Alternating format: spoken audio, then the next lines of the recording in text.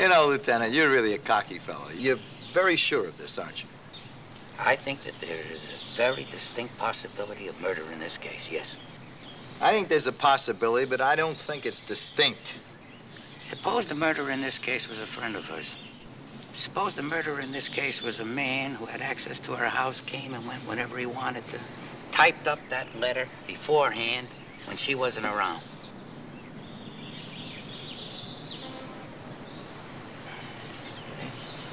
Promise me you'll think about it. When you come up with the correct answer, you'll let me know. I'm going to take a nap now.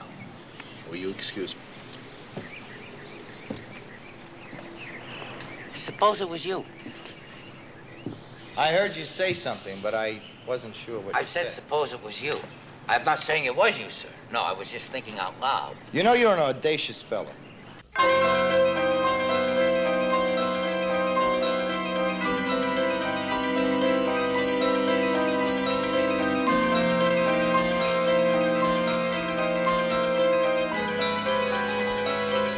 Hello, this is Steve. And hello, everybody. This is Sean. Hello, Steve. Hello, Sean. Welcome to episode 5 of the Columbo Confab podcast. First, before we go any further, we have some news. Columbo news. Let me check the Columbo news ticker. Peter Falk is dead? Well, yeah, that's the latest Columbo news. There's been nothing else on the news ticker since. Okay, never mind. We are not going to have a Columbo news section anymore. No, there is a new section of our podcast though. Yes. What's that? It's the social media aspect of the podcast, which I promised at the end of last episode I would tell everybody how to contact us on social media. We have email, we have Twitter, we have Facebook. If you look for us on Facebook, just look for the Columbo Confab podcast. Get us on Twitter at Columbo Confab. That's CONFAB for those of you that, haven't looked this up on iTunes yet. And also, we have a Gmail account, and it is columboconfab@gmail.com. And if you email us, we will probably read your email in the episode and comment on it. And you can say whatever you want. And we'll find out truly if Columbo people are nuts or not. Or if it's, I really... No. Well, not like those Murder, She Wrote fans. Oh, yeah. Those can't stand crazy fucks. Yeah. Them and the Matlock people, they get together and they're... Hey, wait a minute. Sorry, Grandpa Simpson. Didn't want to try to step on your shoes there. Yeah. Was that your Grandpa Simpson impersonation? That was my really unrehearsed. I didn't know it was going to come out. Grandpa Simpson impersonation. Yes. Oh, I hate my life. No, that's not. Is that how he talks? I don't know. That sounds a lot better than what I did. That's good. So I do have something that I want to apologize for. Well, maybe not apologize for. I was just wrong. About insulting my grandpa. Cool. I was just wrong talking about something last episode. The guy in Star Trek, The Next Generation, who played, or as my grandma would call it, Star Trek, The Next Generation, the guy who played Transport Chief O'Brien. Yeah. Colm Meaney was not in this episode. It was a different guy. The guy who played the horse trainer, it was a guy named Jerry Gibson, I believe. So my apologies. I don't know if anybody caught that. And there is something else that you were right about, Steve, and I was wrong. Oh? You should have made this first, but go ahead. Okay, well, the two heavies, the two guys that, kidnap Columbo, and then bring him over to meet with Vincente Fratelli. Right. Yeah. Totally different from the two guys we see later on, because the two guys we see later on are undercover cops. Oh, I don't remember saying that, but I will take your apology and accept it. Well, no problem, because you said that, and then I'm like, no, they were the same guys. So okay. So what are we talking about tonight, Sean?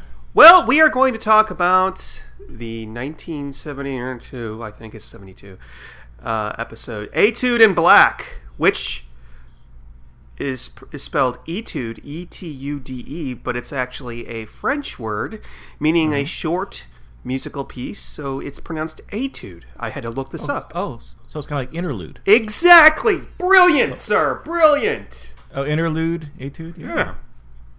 This is starring John Cassavetes. No, wait. A little bit of background about this, I gotta tell you.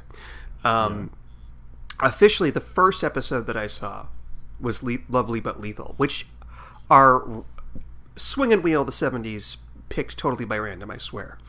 But this was the episode that I watched that really got me into Columbo and got me, putting them on like VHS tape. Really? Yeah. This was the one that I saw. And for 30 whatever years, or 20 whatever years, I've been calling it Etude in Black. And it wasn't until earlier this week that I learned it was actually Etude in Black. So, which is actually a every day. very racist title, but whatever. It's not really racist, but... Well, hey, Sean, did you know, I bet you didn't know this, that Brahms liked to tell dirty stories? Did you know that Tchaikovsky would hallucinate and he would actually have to hold his... Anyway. By chance I did. So, yes, this episode, I thought it was interesting because we were introduced to Alex Bennett, the... Benedict. The villain. Benedict, thank you. The main villain.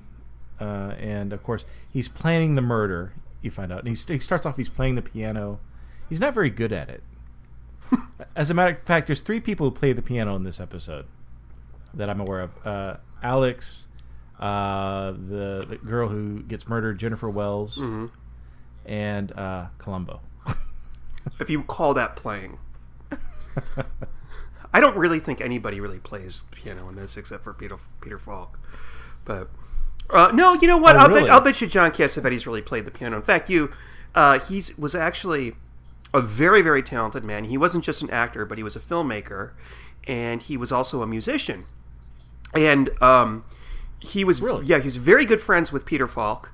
And they made a couple of movies together where John Cassavetes directed him in a movie called Husbands years and years ago, like 1970. And they appeared in the Dick Cavett Show, completely plastered with Ben Gazzara. And if you all want to see something funny, go on YouTube and search Dick Cavett, John Cassavetes, Peter Falk, and you will see just 15 minutes of the most obnoxious drunkenness I've ever seen on... that was on TV. On TV. Was on broadcast yes, TV? That was on broadcast TV. And Dick Cavett handles it very, very gentlemanly. I texted it to you. You probably did. Yeah, I watched it. There's literally falling down and brawling on the floor and all that. But John Cassavetes, I'm sorry, I was interrupting your synopsis of the story. He was a notorious alcoholic. Like really? I think it's possible that he was probably drunk during much of the filming of this episode. Scary, especially when the scene where he has to knock out Jennifer, to kill her. I often wonder. I'm sure that he's back a couple of feet, but that would bother me even more. I'm not saying that he was drunk. I didn't read that. I wasn't there, obviously, but he weren't even a concept at that point. Yeah. But okay, I'm sorry. I was interrupting your synopsis. Well, no. So we're just introduced to the murderer. We're also we're eventually introduced to his wife, Janice, and she's famous. By the way, you were telling me about her, and I thought it was an interesting thing. If you would. Oh, sure. So the actress's name is Blythe Danner. It might be Blythe Danner, but I think it's Blythe Danner, and she is the mother of Gwyneth Paltrow. And if you watch this very closely, there's only a couple shots. I think maybe the part where she's playing tennis, you can kind of tell that she's pregnant. Maybe like 3 months or so. But so when she was drinking champagne with her mother, I hope that was pregnant with Gwyneth Paltrow, and that accounts for Shakespeare in Love. So, ouch. So yeah. So basically, I guess I must be the same age as Gwyneth Paltrow because I was born a year later after this episode. So she was born in late 1972. Okay. Wow. So we are the same age. Yeah. That's crazy. I thought she was older for some reason. So did I. Yeah. Huh.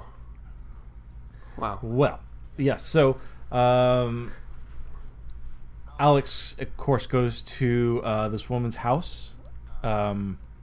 I guess, to do the deed. We really don't know what the situation is, but no, I'm sorry. Let's rewind it a bit. He has to take his automobile to get it serviced by Mike, I guess the mechanic. Founder of the band, maybe? Of what band? Mike and the Mechanics. There was a band. Yeah, never mind. Yes. I know. Wait, can I say something about that scene? Where yeah. Okay, so two things. First, there's this line where Benedict... I love how I always call them by their last name, and you're like all personal with these murderers, and you call them by their first name. Benedict pulls up in his car, and Mike the mechanic says, "Oh, that'll be his nibs again." Okay, he's Australian or British. Wait, what is that? Okay, so the longest time growing up, I thought that nibs was a part in a car. Like, he sees him pulling up, and he's saying, "Oh, his nibs are broke." But no, his nibs means, like, is sort of a derogatory way of saying His Majesty. Like, oh, we're just going to do whatever his nibs says. Interesting. Okay. The other... I thought they acted like such good friends. I didn't think there was anything negative against the two. I think that, he probably didn't like Alex very much, because he probably was... Well, he was kind of a douche. You know, when he eventually shows up to the concert hall, and he's telling them to reposition the cameras and the microphone, and he's obviously very particular. But it's weird because, he's being a douchebag. And he's annoying everybody, but he's such a friendly guy. He is. He's actually really cool. And he's patting people on the back. You know, he's kind of ribbing them as he's going. And I mean, he may be a jerk, but I mean, he seems like a friendly guy. There's another fact. I'm so sorry, Steve. I'm keep interrupting your. There was another thing about the mechanic scene. I want you to go back and I want you to look at this, because there's a guy in the mechanic shop that Mike, the mechanic, calls Frank. Frank, want to hand me that socket wrench, please, or something to that. Yeah, Frank looked familiar. Was he in? Was he a detective or a sergeant in a previous episode? No, he looks really familiar to me. He hasn't been in any of the episodes that we've done for this podcast, but he is the most. He's kind of almost in Columbo. I don't know if he was friends with somebody, but he is in the most episodes after Peter Falk, and he always plays, except for. Oh, I know which one you saw him in. Now You See Him. He played the guy that Columbo goes to see that knew Santini from a long time ago, and he lives in that tenement house. Okay, and his name is Mike Lally. Now, if you go back and you watch that episode, he's sitting at the bar earlier in the episode, and Santini goes up and says, Mike Lally. Then later on, they decided to use him, but they gave him his actual name. Well, he appears in a lot of episodes. His biggest role is in Now You See Him, but usually he just plays a guy in the background. Maybe he has one little line, that type of thing. Oh, okay. So, I'm sorry. I interrupted your thought process on Alex Benedict. I wonder if he likes eggs. Hey, Sean, did you know that Beethoven was a sex maniac? I did not know that, no. Well, I do now. Yes. I do now. Yeah. Okay. So, I thought it was interesting about his wife. But Alex, so his whole thing is he's going to make it appear that he had no way of getting to the crime scene. His wife was his only source of transportation. But I thought it was really interesting that in order to get from the concert hall to the garage, which we found out later is approximately 9 miles, or exactly 9 miles. I'm sorry, no, 9 minutes away. No, that's wrong. It's 3 minutes away, because this is important, people. This is what kind of catches them. It's 3 minutes. It's a 3-minute walk away, but the crime scene is 9 miles away from the garage. That's right. I didn't. Okay. You didn't catch that? Okay, yeah, because Columbo uses that against him towards the very end. Oh, wait, you're absolutely right. Yes, because his odometer was off by 9 miles. Exactly, 9 miles. So he needs a vehicle to get to the crime scene. He's dressed in this raincoat and sunglasses. I don't know what the temperature was there, but maybe because we live in Texas, I'm thinking of Texas heat. I would just die running. Yes. For 3 minutes. But anyways, yeah. So his plan is to get the car out of the garage, which is the mechanic will have an alibi for the vehicle, and then of course meets up with Jennifer Wells, who we find out is his lover. Mm-hmm. Beautiful lady, by the way, beautiful eyes. Mm-hmm. I gotta say, there's a scene where after the murder, Columbo shows up to the crime scene, and he's talking to a sergeant, Mm-hmm. and the whole scene seems unscripted to me. He's talking about how the department gave him, single white female from Nova Scotia or whatever, something like Kenosha, Wisconsin. Oh, thank you. Yeah. But and then he says, but you look here, and she's got, and he's talking about all the history. She's been to Paris. She's been, all over. She's a great piano player. Won awards. And it just goes back and forth talking about what the department gave him, but what her real life was about. And I thought it was a real touching scene. Did that seem improv to you? Did that seem that was on the cuff? Because the sergeant who was acting against him didn't really say anything. He just kind of made facial expressions. Well, I noticed something about that. I agree with you, and I think I have the proof. If you look at the scene, the shots where we've got the older guy, that sergeant guy, who's just he's just sort of sitting there, kind of scowling, but just kind of like he could be doing better things. But then you have the over the shoulder shot of him facing Columbo. The guy's laughing. You can see he's smiling, and his head's sort of bobbing up and down. Yeah. So I think it's possible that Peter Falk was improvising, or there was something going on. Maybe I don't know. Well, you think he just wanted to spread his acting chops or something? No, I have no idea. But yeah, it totally came off that it wasn't scripted at all to me. Yeah. Did the cockatoo bother you at all? No. It was just when they went. Even when it was screaming bloody murder. The bird. Oh, you were talking about the bird. Okay. You were talking about something else. What else did you think I was talking Can I just about? say, okay. We used to have a cockatoo when I was a kid, and they really do scream like that. Yeah. And the cage that she put it in is you don't put a bird in a cage like that. Not a bird like that. Okay. So she didn't care about the bird. I don't think so. No, I think the person who did the set design didn't know anything about fucking birds, but yeah. Fascinating. Sean is apparently a bird expert. Well, I know a little bit. Among many other things. So he knocks her out while she's playing Chopin with a marble ashtray. Right. And he wants to, you got to poke fun at this sometimes. He wants to make it look like she committed suicide by turning on the. He blow out the pilot lights in her. There you go. Oven. Yeah. And there's a bar stool in her kitchen for some reason, right in front of the refrigerator. And I don't know why I find this funny. The fact that he sits in the bar stool and then falls on top of the open oven to see how the body would fall, because that's what you do to kill yourself. You sit on a bar stool in the kitchen. I didn't quite understand what he was trying to do there, because if he was trying to set it up as a suicide, it was very awkward. It was an awkward scene. I think people who do that usually just stick their head in the oven because that's the quickest. But he wouldn't be able. How would he explain? I guess the knock in the back of the head. Oh, that's right. Oh, yeah. So he had to make it look like she. See, I think I got it. The first time I watched this, I didn't catch the fact of what he was trying to do. But I think in this one is the fact that she would have passed out from the gas, fell forward, and then hit her head. Because at first I thought, she hit her head and died from the gas poisoning, but it's the other way around. And then he has a fake suicide letter that he typed, that he brought with him, and he puts it in the in her typewriter.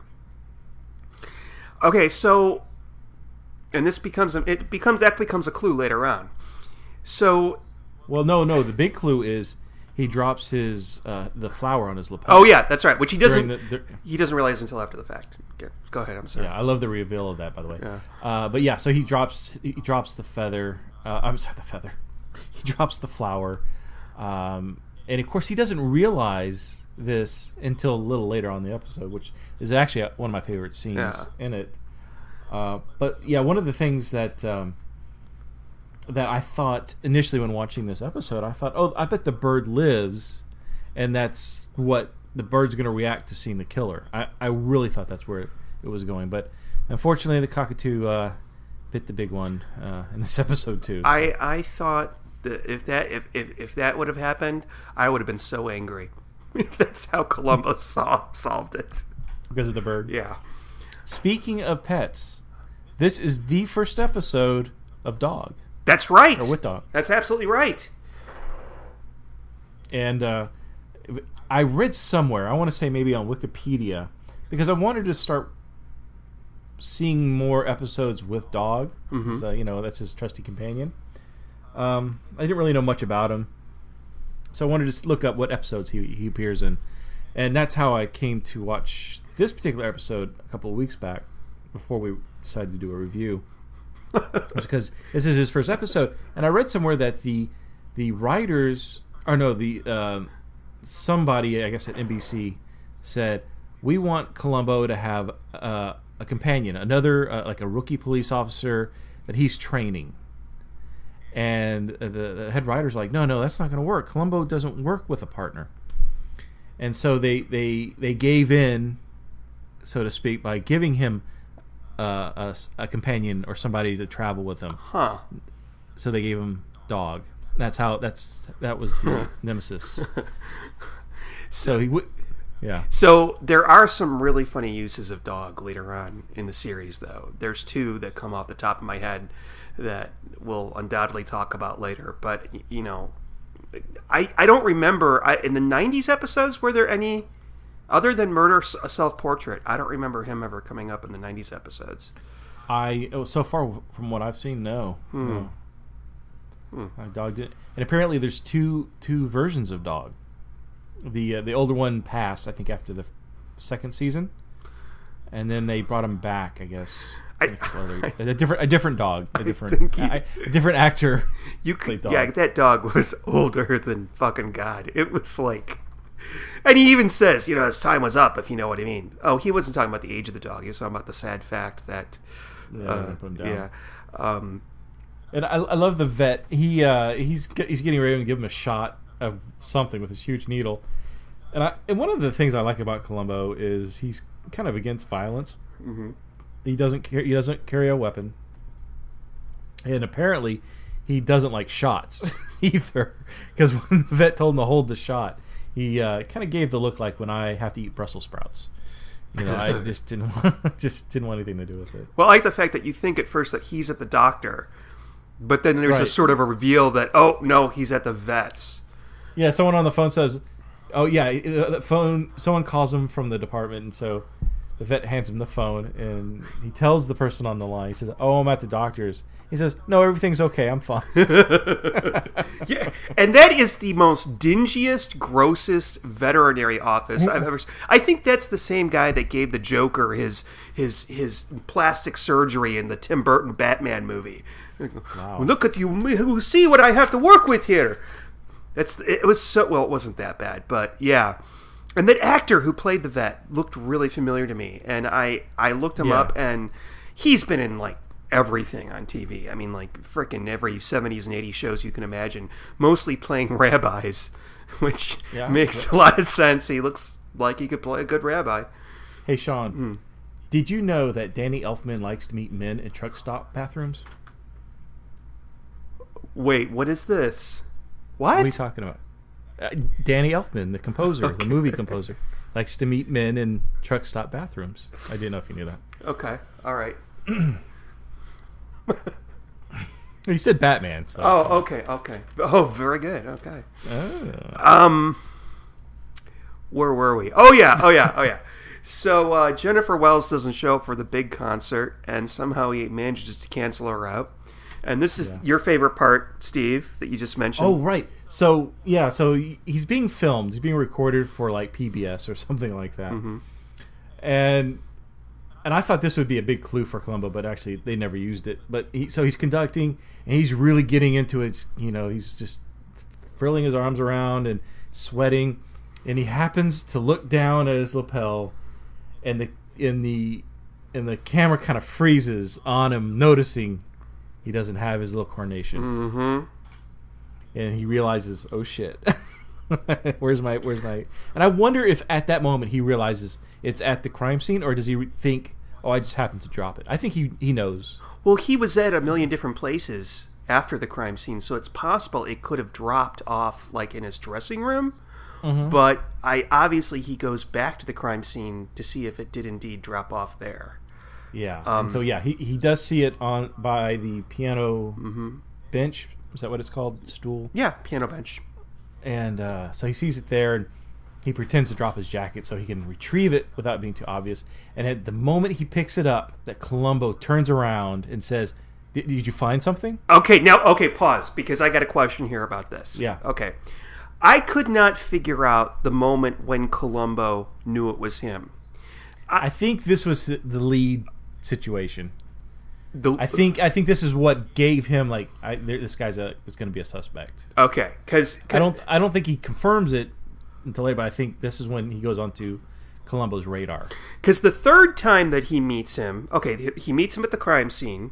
Then he goes to his house the next day to get his autograph. What a pointless scene! Yeah, yes. He starts fumbling with his words. He's like, "Well, I was in the area." And he goes, "No, that's not true. I really actually wanted to come by and ask you a question." He never asked that question. Well, the only thing he asks Alex about is his house. Yeah. And how much do you pay in taxes? No, he actually asks him, "How much do you make?" And Cassavetes goes, "That's very important. How much do I make?" Yeah. I would answer the same way. Before we continue on, before the scene, I think we need to recognize that a very famous house is in this episode. The mansion from Fresh Prince of Bel-Air. It's the same mansion. Are you serious? Really? Yeah, that's the same house. Yeah. Really? Wow. Yeah. Okay, that's really funny. Okay. All right, interesting. And instead of Jeffries, we have Pat Morita as the butler. And by the way, I gotta say, even though he's a very minor character, he only shows up for this one scene. He owns that scene. He does, yeah. He's hilarious. He thinks Columbo's a musician. And it's bizarre to me because when he opens the door, Columbo goes visits Alex to ask him questions, which really doesn't lead to any real questions. But so Pat Morita opens the door as a butler, and he thinks he's a musician. And Columbo says, "No, I'm a cop." And he goes, "Eh?" He goes, "I'm a police officer." So he pulls out his badge, and he looks at the badge. Pat looks at the badge. Pat, like he's never seen a police officer. I'm sure wherever he's from, China, wherever, there's got to be police officers. Yeah, but he plays it like a total moron. Like I don't know what that is. What are you showing me? This silver thing in your leather pocket thing there, right? and he goes running up the stairs. Yeah, he's like mumbling to himself. And what's so awesome is that Cassavetes, and I think this was improvised, plays "All right, relax." Pats him on the back as he's going the other way down the stairs as he goes up. It's what's cool though, even though that scene is completely pointless, it has still got some great chemistry. I can't think of a better word between Peter Falk and John Cassavetes, because they talk about nothing. There is no point to that conversation whatsoever. None at all. But I sat there. Maybe he's trying to establish why maybe money might be a... Yeah, I guess. Let me ask you this. I'm kind of curious because there's a lot of episodes that I've noticed where Columbo, I don't know if the character legitimately is a fan of these people, which... he always will ask for their autograph. And matter of fact, it was a skit on like Frank Sinatra's roast. You can watch on YouTube, by the way, where he asks for an autograph for his wife. Is that a common thing? And if so, why does he do that? Do you think? Kind of throw them off their game, or I don't know. I think it's possible that he genuinely might be fans of these people. In fact, wait. I wanted to go back to the scene where he first meets Benedict. He goes, "Oh, I want to congratulate you. You've given my wife and I me and my wife a great deal of pleasure." And Benedict says this thing that actually he doesn't say it douchey, but just the statement itself is douchey. He says, "Oh, I didn't realize that you were a fan of piano concertos." Why would that be douchey? Because he's like, well, you don't look like you're a sophisticated person like me. And Columbo says, no, I was talking about the Strasbourg waltzes, which is... he said, I forgot about those. Yeah. I don't know, it just came across as a dick thing to say. But we should talk a little bit more about Alex Benedict, because... he's fascinating. At no point does he come across, until like Columbo sees him for like the 5th or 6th time, and of course shows up at every possible. He's actually quite polite to him, Alex, to Columbo, even though he's really tired of having him around. Yeah. He never. Oh, and Columbo is full on. Yeah. I've seen enough to pick up when Columbo's trying to be annoying, but I mean, it's unadulterated annoyance here. I mean, he is real. And at one point, I remember Benedict turns to him. He goes, "My friend, enough is enough." But what was my point here? Oh yeah, Alex Benedict. He kills Jennifer Wells because they're having an affair, and she's going to reveal their affair to his wife. If he does the ultimatum was, you divorce your wife, and I guess we hook up, right? Or she's going to tell, which is a really for someone who's committing adultery. I'm surprised you didn't expect Alex to kill her, to be quite honest. Yeah, and she would expose him to his wife, and more importantly, his wife's mother, who then she would see to it that his career was ruined, because she's... Wait, speaking of the mother, I recognize that voice and that face, but I cannot place... Who is that? That's Myrna Loy. Have you ever watched a movie called The Thin Man? No. It's okay, neither have I. I intend to watch it sometime. It's a mystery. Nick and Nora Charleston. But I agree. The voice is familiar. It's like maybe she was in some voiceovers and cartoons or something. I don't know. Yeah, I'm just looking up her IMDb. Oh, well, she was in Airport, 1975. I'm looking for something I would recognize. It's crazy because she has done a lot, but I haven't seen any of these films. But I know her. I've seen her in something else. But I'm sorry, I didn't mean to bother you. I wanted to bring it up because I couldn't place her. Okay, it's okay, Lieutenant. I don't remember. Anyway, okay, so she's the motive for the crime, because if his mother-in-law finds out that he's screwing this girl, she'll ruin his career. Okay, so immediately you think, okay, he's a fucking jerk, he hates his wife, blah, blah, blah. No, it just turns out that Alex Benedict thinks with his ding-a-ling a little too often and really does love his wife. By the time this was over, I really believed that Alex Benedict loved his wife. And you do get that in the final scene. It definitely in the final scene, and she's a little bit paranoid. She does think he may be playing around, and she says to him in the final scene, "I'll stand for anything is okay.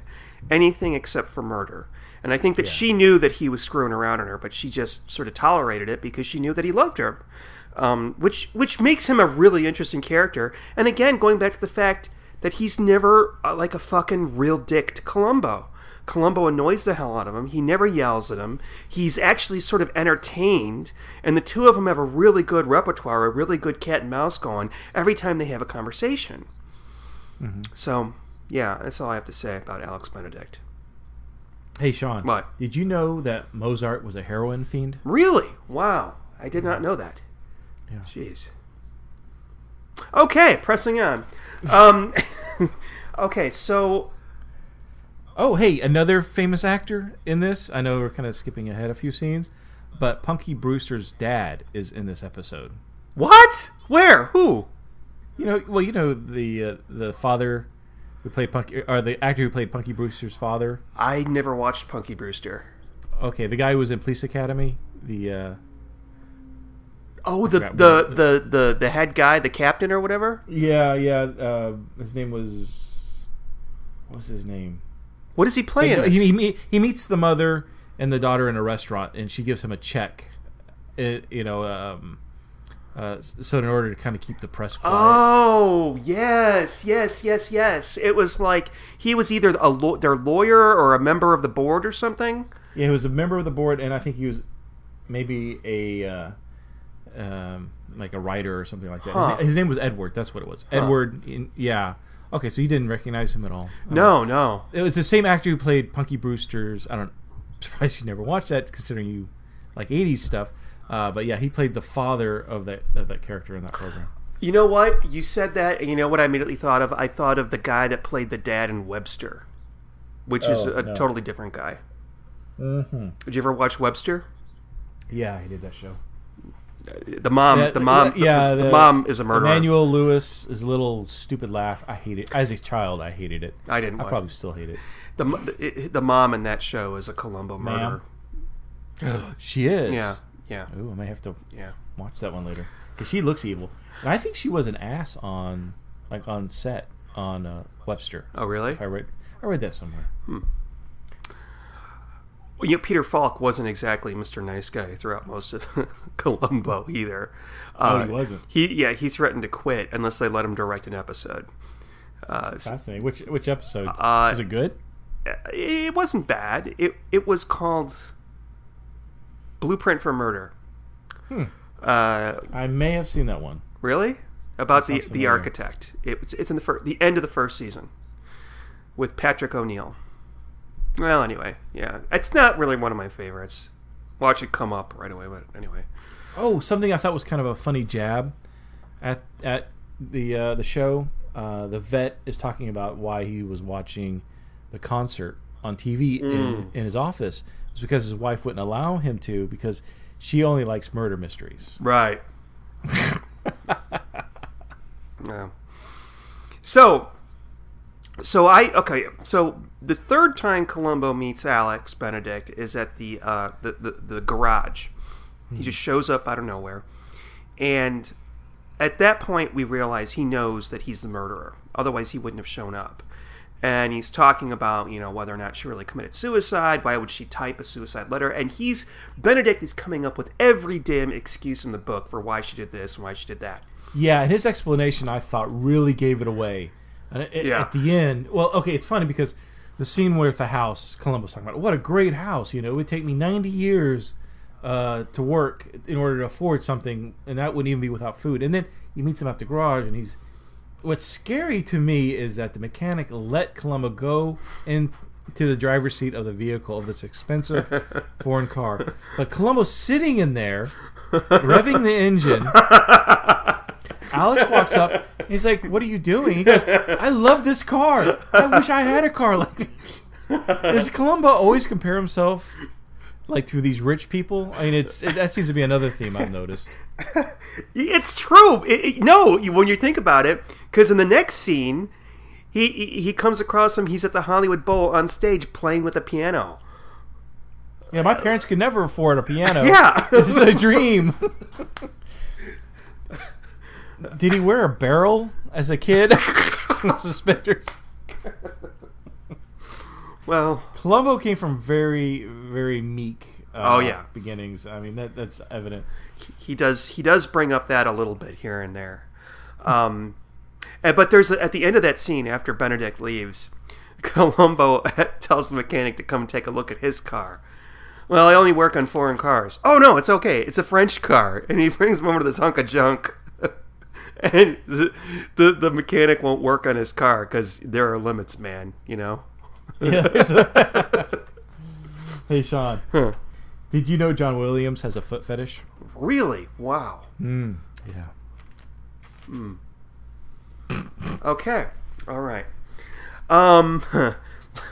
What's next? Oh, yes. The clue about the typewriter, which is a good clue. It is. But if you are Alex Benedict, do you make the note beforehand?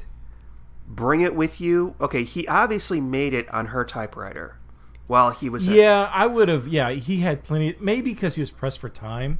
Is that what you're thinking? What? He should have waited until he was there, had full access to the house. Exactly. But see, I think he was pressed for time too. So what he would have to do is commit the murder, drive back that vehicle. I don't know how he backed it. I couldn't have backed that vehicle back into that garage with how tight things were. Get it back up on the press, climb out the window. It basically go backwards. I don't know. I think he was pressed for time. I don't. He had a concert. But how long? How long does it take to type 2 or 3 lines on a piece of paper? And if he typed it beforehand and he's got to carry it around with him, there's a chance it could bend or get contaminated or something. Good point. So it would be safer to do it. Just saying. I don't know. What else? But again, a great scene between the two of them while they're talking on the stage. There's another, while a minor character, I think an important character we keep overlooking. Oh yeah, is Audrey. Oh God. The young girl, the young smartass that, God help me. She calls Columbo out at every opportunity, and I think it seems like a lot of Columbos, they have young girls that's their point, is they call Columbo out, and not on top. On top of that, there's always a little sexual innuendo with these young girls. It's very weird. What Sean? Is it a different time? Is it just? Well, I mean, this is from the early '70s, and we're looking at it now, and it's just. Well, he says to her, Audrey, I like you, because he wants her to work with him, and she says, "Oh, do you like me for my mind or my body?" Like she's and he goes, and he says, "Sure, no, just kidding." No. He says, "Oh, no, Audrey, look, would you give me a break?" And because she mentions to him earlier on that she was always over there at Jennifer Wells's place talking about men. Oh God. Which I can't picture. And that. Jennifer Wells, like we know from the very first scene with her, almost the first line is she likes to be free. Whatever that means.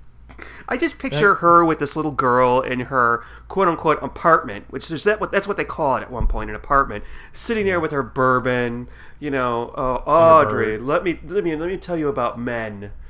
Don't trust him, Audrey. I think she deserved to die. I'm sorry. Sorry. She was I liked Jennifer, and she was attractive. I mean, Columbo does lament about she's got a gorgeous body. Look at these eyes. There's one thing missing. One thing. A man. She's got bedroom eyes. That's a really good Columbo, by the way. That's not bad. That's not bad. It's a little Marge Simpson. It's a little Marge Simpson. Homie. But no, she's like Fatal Attraction. She's like Glenn Close in Fatal Attraction.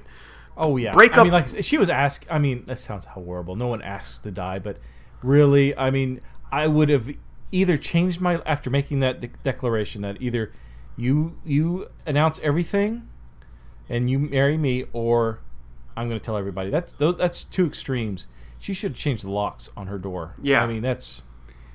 I'm surprised. And then she, as she's playing, he, Alex sneaks up behind her and gives her kind of a neck rub, but that was a fake choke right there. Yeah. He was seeing how aware she was. Yeah. That was scary. Yeah. Huh.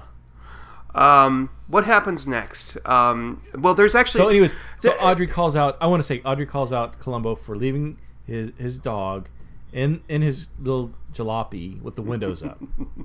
Shame on Columbo. Indeed. Well, wait a minute. He didn't have the windows up because he could hear the dog barking from inside the window. No. She even says you need at least crack it a bit for the dog. Oh, that's true. Yeah, that's right. That shit don't fly in today's world. That's for sure. Now, Audrey has a connection with the rest of the plot because Columbo thinks that she's going to point out who the murderer is. Yeah. And you really do think, yeah. She does know of a man dressed in a tuxedo that often goes to visit Jennifer, and it turns out to be the groovy doobie trumpet player. Chris was his name? I can't remember. I want to say it was David, but I don't know. But that whole subplot took way too long.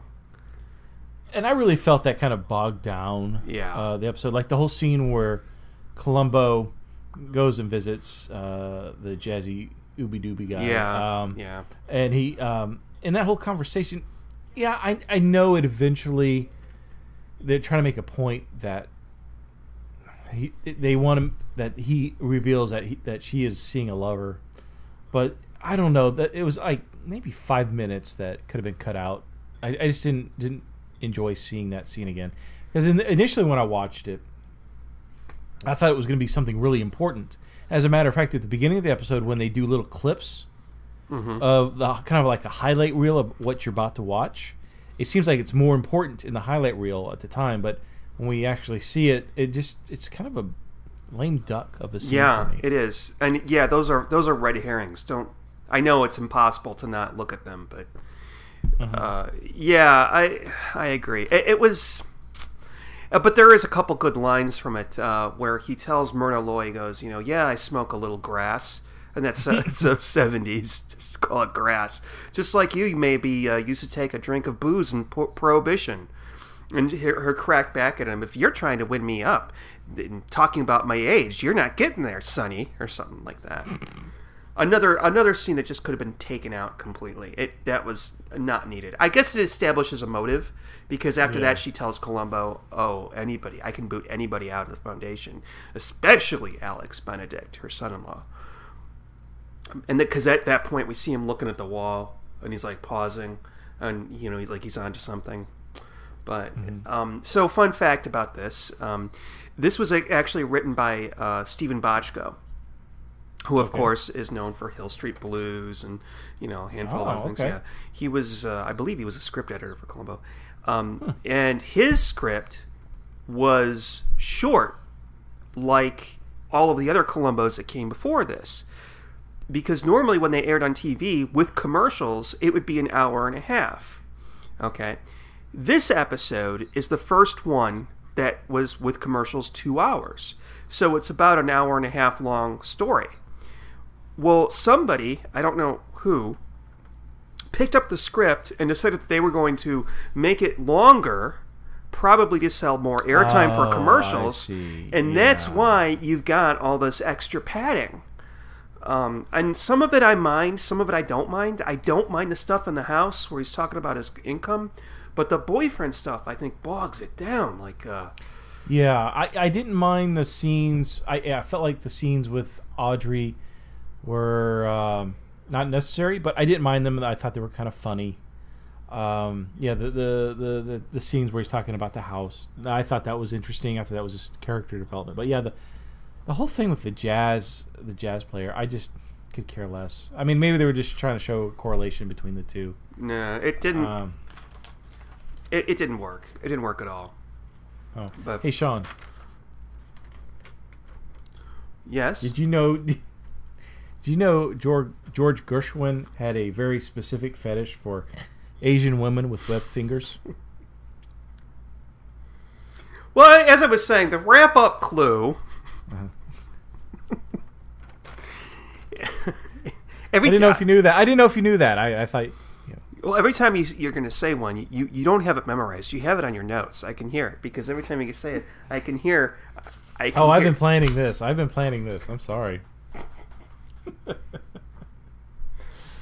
Because that's my favorite part was when Alex would, at the very beginning, he had all these kind of weird sexual things about all these famous composers. I thought that was interesting.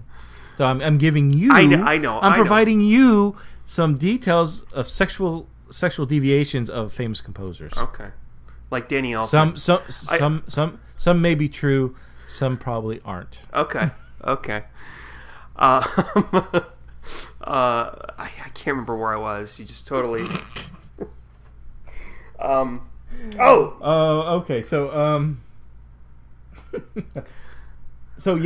I like the scene where it's about 3/4 of the way into the episode, and I think Columbo knows Alex is the killer, and he's basically called out, says, I think the person who was murdered knew the killer, and he's starting to lay it out, and he says, and I think, and he's like playing it all out, like, this is hypothetical, blah blah blah. But he goes, I think you are the murderer, and Alex is kind of taken aback, and he says, and as they exchange words, Columbo, he starts to leave, and he turns around and he goes, "Oh, just to let you know, I've convinced my superiors that this isn't a suicide and this is a murderer. This is a murder, and to let you know, my speciality is homicide." Mm-hmm. And he walks off. Just to let you know that I know that it's you. Yeah, basically. And the look on Alex's face is just pure horror, I thought. Oh, fuck. You know, he knows. Columbo suspects him. He's a prime suspect, and he's on the case. Yep. But I love that. He says, "My speciality is homicide." It's an excellent line. Mm-hmm. Yeah. I think if memory serves, back in the day when I was watching these on Channel 66 in Chicago, they used that line in the commercials. Oh yeah, Yeah. it's a good line. Yeah. And when I watch it, it's kind of like, "Ooh, you're in trouble, buddy. You're gonna get it." But the part where he says, "Well, suppose it was you." He doesn't say, "I think it's you." He says, "Well, suppose it was you. How would you do it?" I misquoted. Yeah. No, it's all no worries. And Benedict oh fuck, what is he trying to say? I don't understand. Does he think it's me? Does he know that it's me? And then by the end, trying to see what's Columbo's angle here. Yeah, and then by the end of that, after Columbo walks off, he realizes, fuck, he does know it's me. And then from then on, he becomes a little bit more aggravated or terse with Columbo. From that point on, he doesn't want to deal with Columbo, and he's very, because before that, he's feeding him all this bullshit, like at the garage, saying, artists, they just get so pent up with stress and emotion that sometimes they just break and they commit suicide or something like that. And it's such bullshit. And of course, Columbo knows it's bullshit, but Benedict doesn't know that Columbo knows it's bullshit. Yeah. Even though and I always find it interesting, Columbo goes after, if there's a woman that the murderer is associated with, in this case the wife, he goes after the wife. And he almost sabotages, or he sets up the conversation for the wife and the husband. Oh, God, yeah. To have that conversation. He goes to her and goes, "Hey, I don't know if you're aware, but the case has been considered a murder. We think it's a lover." He's giving everything to the wife to kind of connect the dots and to have that conversation with her husband Alex, and kind of agitating that relationship. I think Columbo's hoping that agitation will surface a new clue. Mm-hmm. Absolutely, yeah. I just realized something. When he goes to talk to her while she's playing tennis, he points out the carnations. And later on, when he's going to see the vet again, and he finds out that the concert was taped, he's like, "I had no idea it was taped. Like, why didn't somebody tell me it was taped?" Makes me think that he saw Benedict pick up the carnation at the crime scene. And that's what gave it, yeah. Yeah, and didn't he say, "Oh, I dropped my coat," or something to that effect? And he's like, "You didn't drop your coat, you dropped the flower. Why?" Okay, now it all makes sense. So he knew about the carnation. That's why he was... I was a little concerned about, though, so it was so when he went back to the vet for Dog to get his booster shot or whatever, the vet says, "Oh, it's pre-recorded. Yeah, this is what we saw last time you were here because it's pre-recorded." Very, very coincidental. But I thought that was very unrealistic, because if that was on PBS, there would have been a pledge drive, like, right in the middle of it. It's true. If the concert lasted 40 minutes, there would have been 30 minutes of pledge drive. So. Hey, would you like a Alex Benedict tote bag? Then you can pledge $150. Or how about a Tom Baker mug? Yeah. Doctor Who reference, ladies and gentlemen. I don't know what that is. Oh, okay. So where are we? Okay, so the scene, I think we're leading to the scene where Columbo makes his case. Alex is composing. The wife is sitting behind him in a chair, and Columbo kind of, he's making his way up to the stage, and he sits behind her. And again, we see a situation where Alex speaks a phrase in Italian. Mm-hmm. They say Latin, but it's Italian. And Columbo doesn't know what he says. I just find that hard to believe. He knows Italian.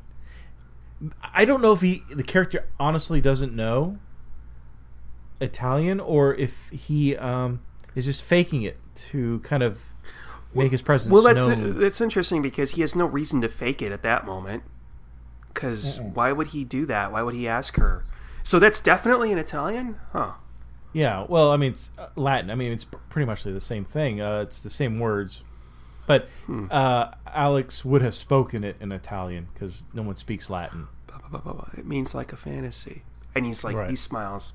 But he's genuinely enjoying this concert, or this man that that's not technically a concert, but he's enjoying the music that's being conducted by this man whose life he's about to ruin.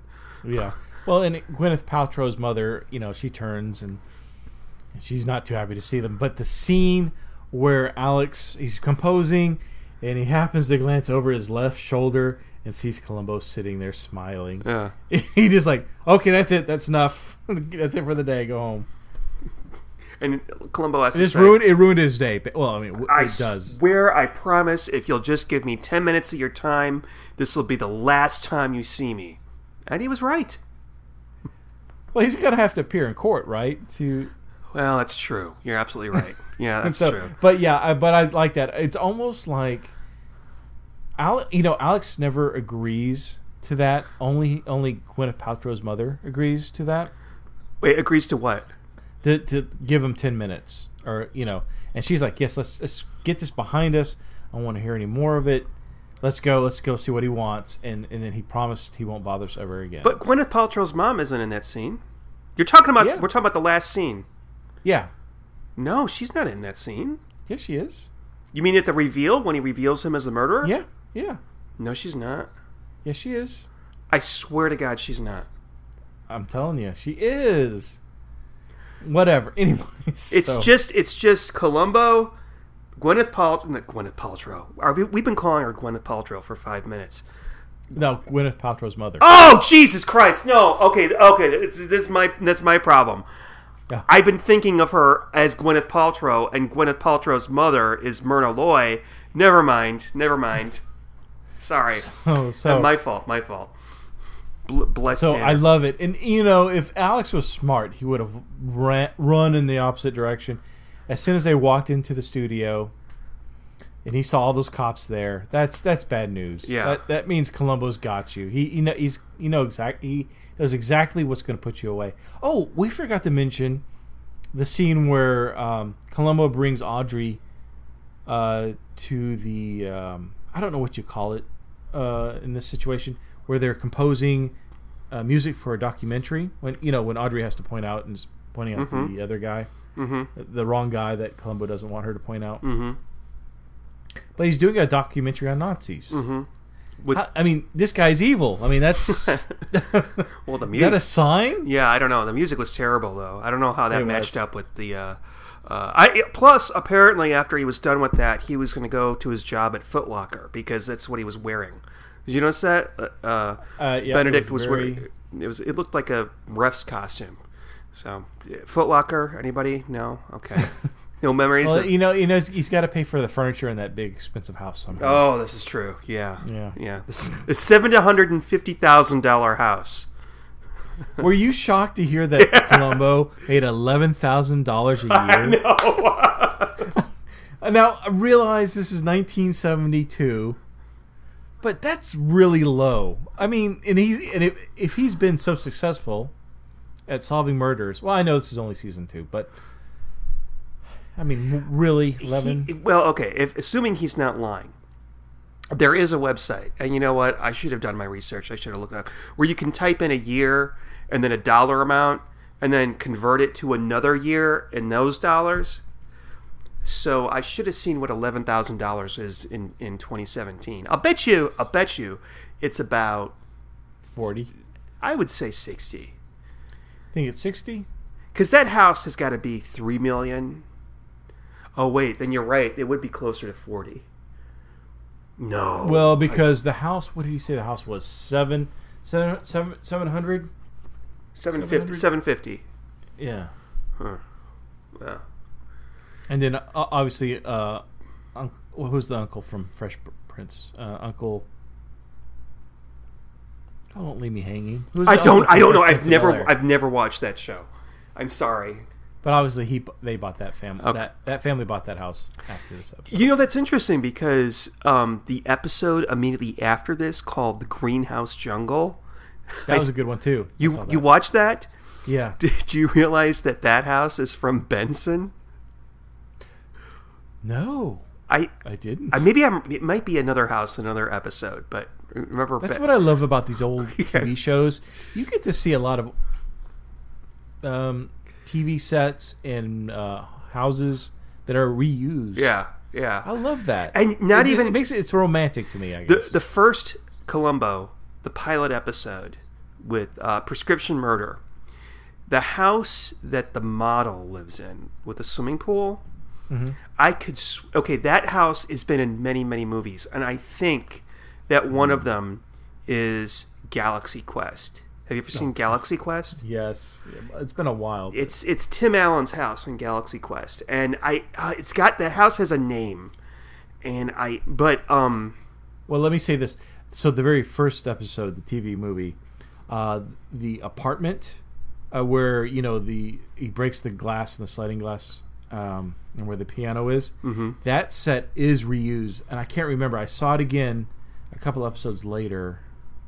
I wish I would have taken notes on that. But that set is reused. That kind of that where the bar is on the left, and you've got it's the one where the wife. Oh shoot! Well, it's not worth talking about this episode, but yeah, they do reuse that set a lot too. God, you've been watching a lot of these on your free time. I love Columbo, of course I am.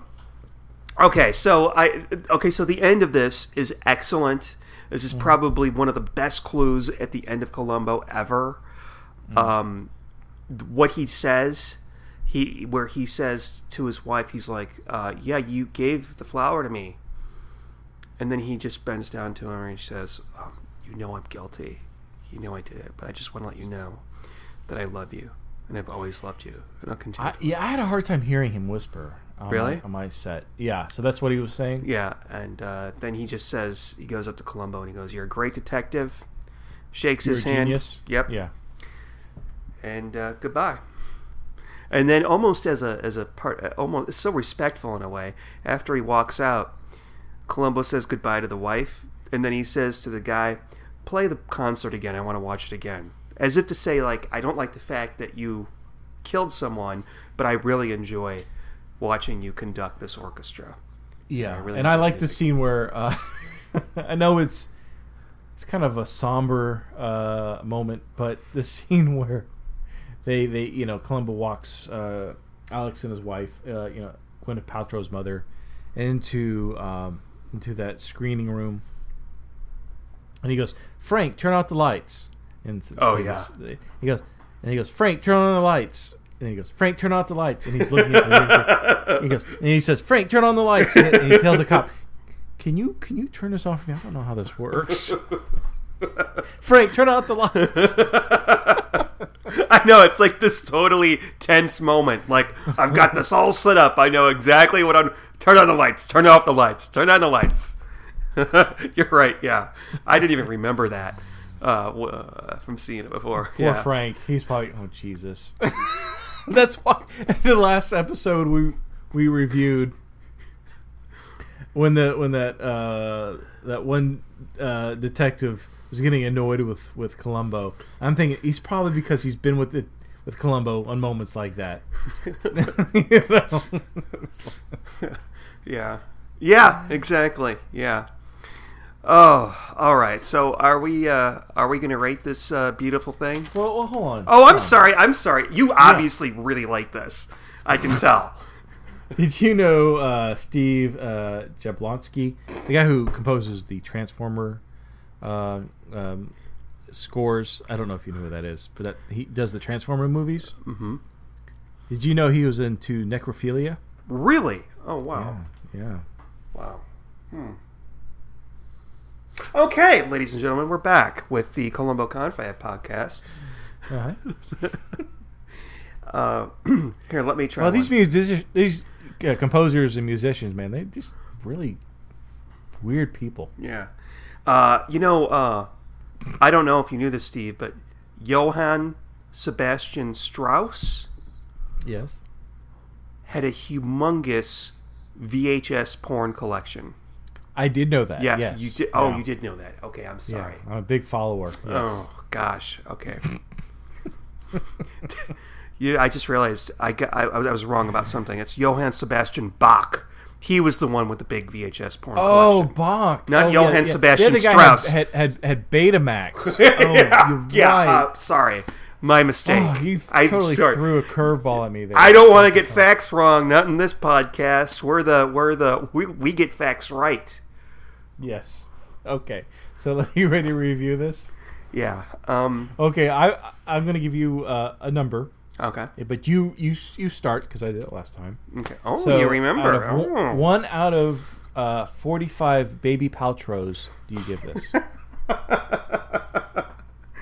Okay, 1 out of 45 baby Paltrows. Okay, so I am going to give it, let's see, I gotta get the I'm going to give it a 38. Baby Paltrows? Okay. The math didn't come out. It didn't come out quite as high. I really like this episode. It's probably out of the 5 that we've done for this podcast, it's probably the best one so far. Really? Wow. Oh yeah. For me, huh. It blew the fucking pants off of George Wendt. Not that I want to see that. It was better than what's her name with the microscope, better than that stupid painting one, and but just not, it just barely beat out the conspirators with the Irishman. But I like that one. It's almost a perfect episode. The only thing that stops it from being perfect is the bullshit 20 minutes or so that could have been trimmed off. I mean, if we could have these two actors, Peter Falk and John Cassavetes, after the murder is committed, if they're just talking in a room the whole time about the murder, that could carry the rest of the episode off on its own. They did it with William Shatner in the first one that Shatner was in the 70s, Fade into Murder. That's literally nothing but Shatner and Falk talking.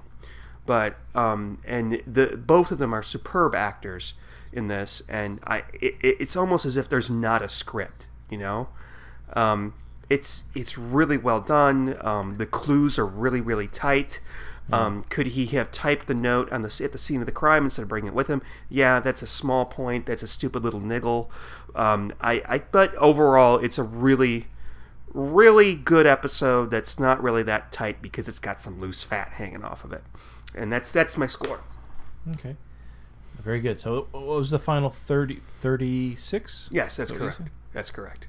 Okay, I'm going to actually score pretty close to that. I'm going to give it 35 and a half baby Paltrows. Really? Really? I thought, I agree with you pretty much. I think we agree on this episode generally. I think one of the best parts, one of my favorite parts, was that what I think was unscripted scene between Columbo and the sergeant talking about the deceased, the murderer, the murderer, or not the murderer, the one who died. Jennifer Wells. I really like that. I don't know why. It seemed real to me. Some things I didn't like, I think we both agree with, was the padding. It was very evident. I think it was aware. You mentioned earlier that they were trying to increase the runtime, and I think that some of these scenes, like with the jazz bar, upon watching it a second time, I had no interest. I kind of zoned out and started researching composers and sexual fornications at that point for this podcast. But those kind of things. But overall, I really enjoyed it. I thought it was a great first episode for a regular series at this point, because before it was TV movies, right? Well, no, there were 2 TV movies Then they had a first season, and so this is the first episode of the second season. Oh, I thought, okay. Because if you buy them in the DVD packets, well, I bought them in the individuals. Okay, this is season 2. Yeah. Okay. And then you throw in Dog's first episode. Mm-hmm. I really like this. It's a good episode. I thought the murderer Alex was really good. You know, it was conniving, believable. Columbo, you know, I really enjoyed the scenes where he was, one more question, sir. One more question. I'm sorry. I won't bother you again. Of course, and then shows up 5 minutes later. You know, asks more questions. I really liked it. I thought it was a good episode overall. Excellent. So, do you agree with me that it was the best one that we've reviewed out of the 5 so far? It's possible. I know it's not the best one I've seen. Okay. Out of what I've been watching. Okay. So, yeah, but it's I would rank it highly. Yes. It is definitely not my favorite, but all right. Before I have you spin the wig and wheel of the 90s for our next episode, I must say this is the conclusion of Series 1 of the Columbo Confab podcast. So we're going to take a few weeks off. I don't know if it's going to be like a month or 2 months, but you've had 5 continuous weeks of podcasts from us. So we've got to watch 5 more episodes. Well, actually, we're not going to watch the 5 episodes, but we're going to go on with our lives. And we've got another podcast. It has something to do with a British program. Yeah, we need to do so. That there's going to be a big announcement in a couple days about that, and I don't know, whatever. I guess we got to do something with that because there's a couple people that listen to it that might be disappointed. But but please feel free to email us. We will be monitoring email. We probably will not be responding to email, but we'll probably read it on the air.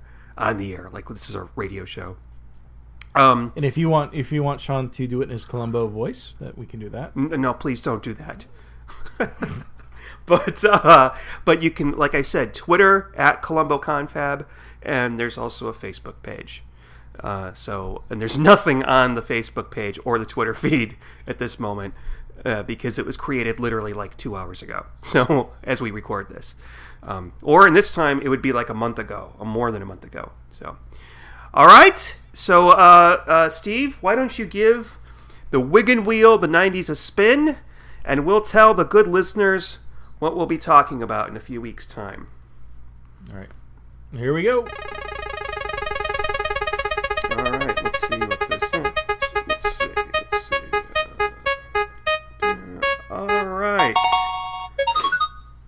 All right, it's going to be Murder, Smoke, and Shadows, starring Fisher Stevens as a Steven Spielberg-inspired movie director. Murder, Smoke. Oh, that sounds actually really fascinating. We'll see. Wow. So until next time, folks, please relax, watch Columbo, and say goodbye to the nice folks, Steve. Good night to the nice folks, Steve. Goodbye!